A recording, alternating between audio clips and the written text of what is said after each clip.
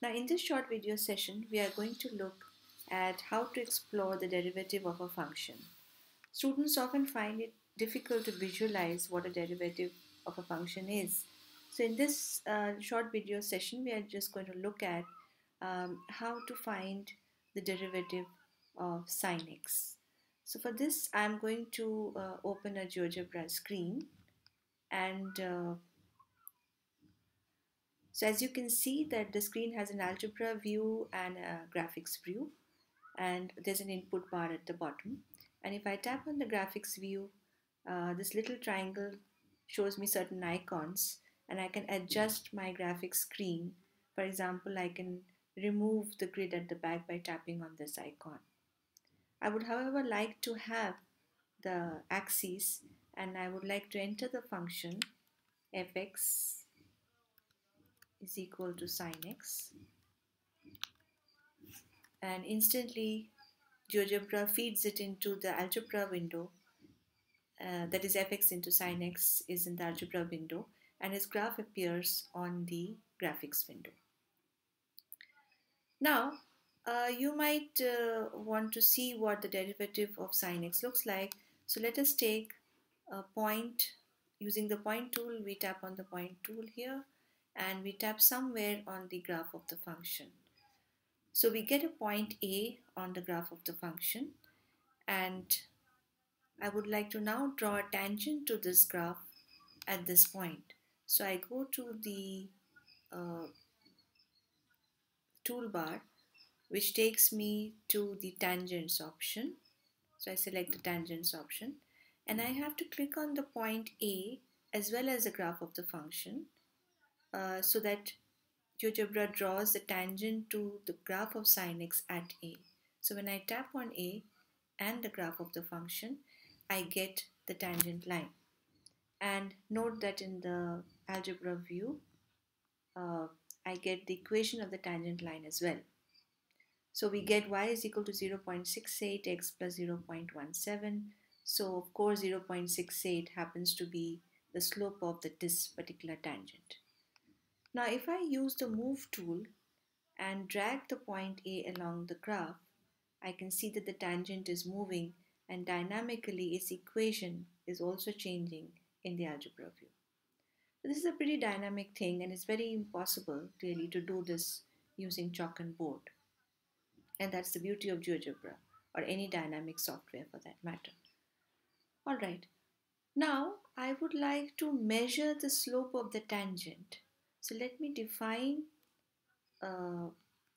small s in the input bar, which we will say is equal to slope of the tangent, which is named g. So I'm going to enter s is equal to slope bracket g and enter that as well. So the algebra window now shows me s, and note that s coincides with the slope of the tangent. But as I entered s, notice that GeoGebra has also drawn a little triangle here, which is a slope triangle with a base of 1 unit, and it says s equal to 0.47. This is indeed very handy, because now when I move the point across the graph, the slope triangle keeps changing dynamically, and you can see that the value of s is sometimes positive and sometimes negative. And of course, when it is on the peak, somewhere on the peak, then s is also close to 0. Alright, now that we have a tangent moving across the graph of sine x, I would now like to draw the derivative. So what would be the derivative? Now I'm going to define a point B.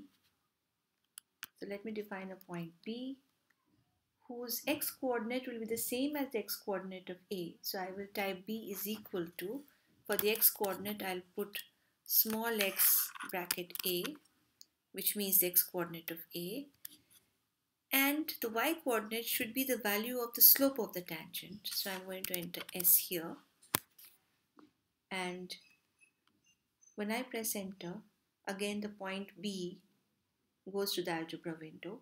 Notice that the x coordinate of both A and B are the same. So even if I move A along the curve, B moves along with it, and each time we find that the x coordinates of both A and B are the same, which means that B is either directly above A or directly below A.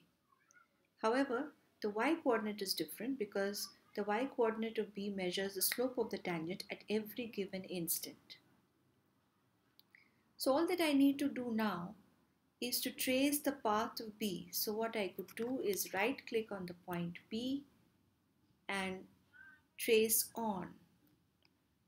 And now when I move A along the curve, the path of B is actually traced. And notice what is happening now. Beautiful, isn't it?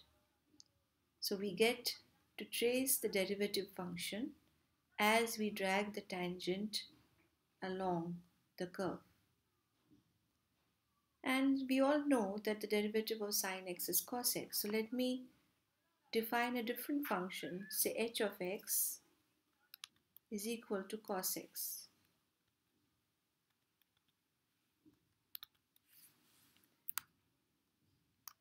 Yes, and indeed we see that it coincides with the traced graph. So the GeoGebra has actually traced the graph of sine x. This is very handy to visualize the derivative function.